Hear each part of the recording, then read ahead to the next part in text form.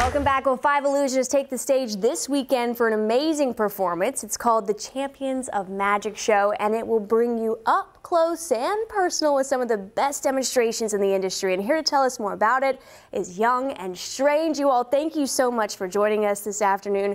First things first, talk to me about this show. What's it like?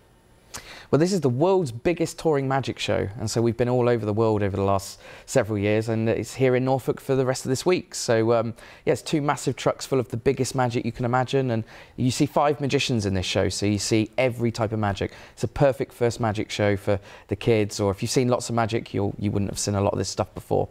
We've been here for a week already actually doing shows, and the audiences are brilliant. They've been so fun to perform for. It's a room of about sort of 700 or 800 seats, so everyone packed in there. It's a really nice atmosphere, and the scale of the production that we offer is perfect for that room. Talk to me about, for anyone that's never maybe been to a show like this, what can they expect when they walk in?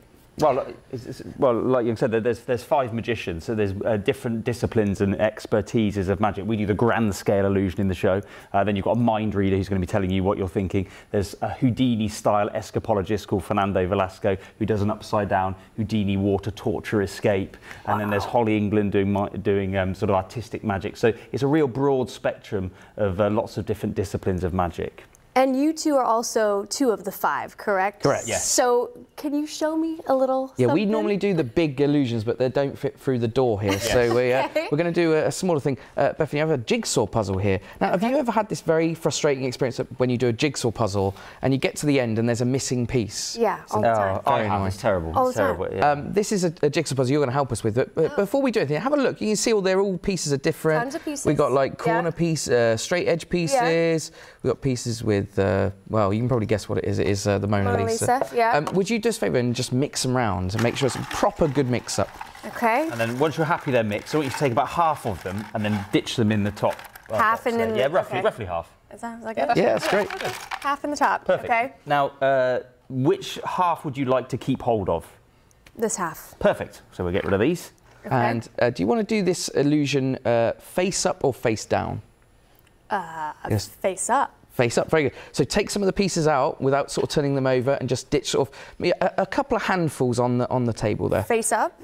Just generally without looking, just dump them on the table there. Great. That's great. A few more. Okay. Very good. A few more. Okay. A big hand. Very good. Very good. Okay. That's good. Now we're going to choose one random piece, but this is important. We don't see what this piece is, so choose one of the face down pieces now. And you don't see. Very important. We don't see this piece that you choose from the.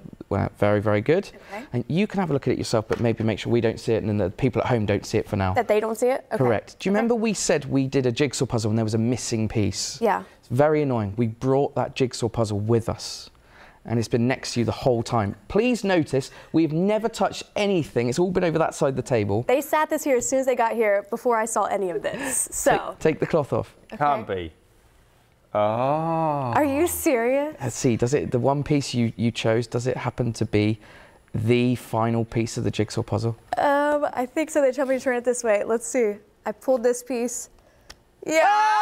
Oh! What in the world? I can't believe it. Well done. How did you do it, Bethany? I don't know how you did it. How did you guys do You that? did everything. We never touched anything. This is insane. I didn't think it would be like this. Wow. Okay. So this is something that people can see when they come. You won't see this in the show. You'll see much bigger things. So, yeah, like I said, the biggest illusions you can imagine are at the show. So, I'm mind blown right now. This is crazy. I didn't think it would be like this. Okay.